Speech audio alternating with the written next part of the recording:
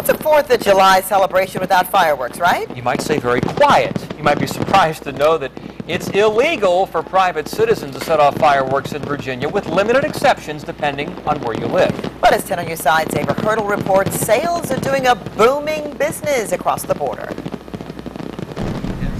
Something for the kids, that's all. Mark Sawyer loads up a bag with various types of fireworks at Border Station.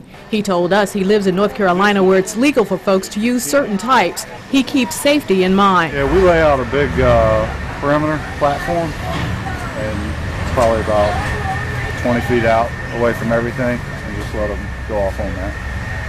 So, just try to keep everything from nothing catching on fire, nothing shooting up or blowing out. Fireworks are on sale just about everywhere you look.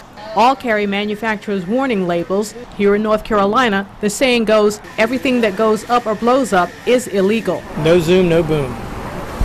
No firecrackers, no M80s, no skyrockets, anything like that. They have to be ground cover, everything ground cover. It can't go in the air. Here in Virginia, most cities echo the rules put in place at the beach. The city of Virginia Beach is a no tolerance. All fireworks are banned, and that includes for the 4th of July. We encourage the public to go to the public shows that are out at the oceanfront at Mount Trashmore. He points out that fire risks, including wildfires and injuries, go up when some people set off, then leave fireworks unattended.